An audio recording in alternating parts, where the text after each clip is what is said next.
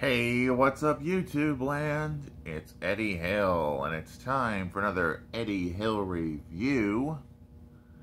And we got another figure to review, so it's review time, people.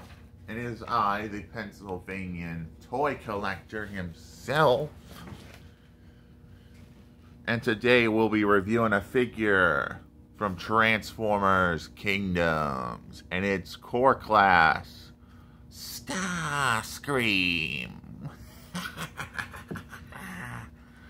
Sorry, I couldn't help the Starscream impression. You know what I mean? And then we got a nice product shot of Starscream in his robot mode, his jet mode. Nice artwork on the front of the box, or cardboard slip.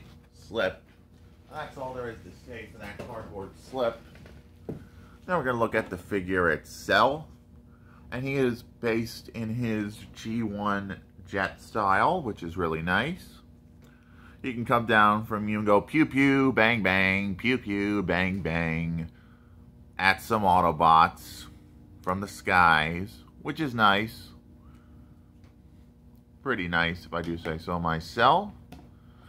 He slides, he doesn't roll. So now let's get down to transformation, which I've memorized this pretty good.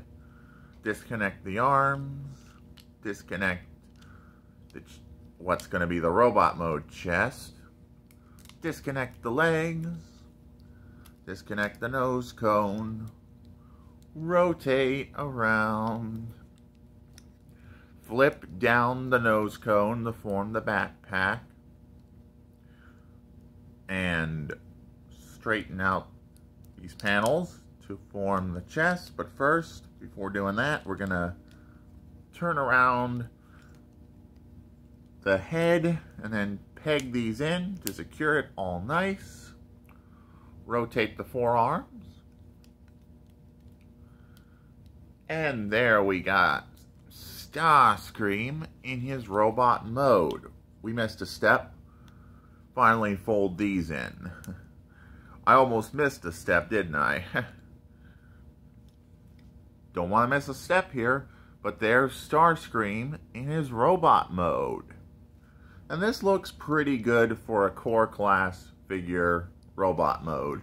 It's actually pretty good and pretty decent. But now for the most important thing, comparison. Bumblebee worth Bumblebee to compare this with. And they're exactly almost the same size. You consider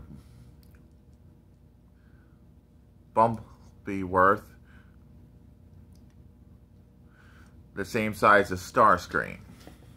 Yeah, they're exactly almost the same size.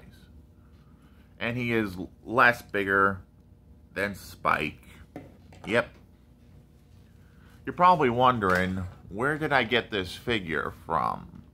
Well, I got this from Amazon for probably 10 bucks. Is he worth adding to your G1 Decepticons? Yes. Pick him up. He's a nice, good-looking core class figure. If you're a Transformers enthusiast like I am, pick him up. You won't regret it. Definitely the worthwhile 10 bucks I spent on this guy.